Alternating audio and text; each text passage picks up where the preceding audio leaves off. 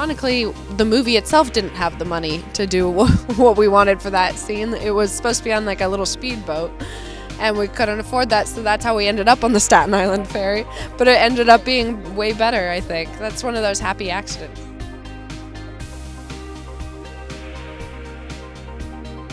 I would say, yeah, meeting some of my idols. Dylan's one of them, and, just sitting down and talking to, people I love, yeah.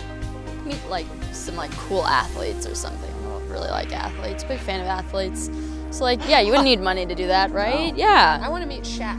Or have Shaq teach me how to play basketball. That'd be mine. That's it. Yes. I want to go see a Supreme Court case. I want to hear it argued. I like that. Yeah.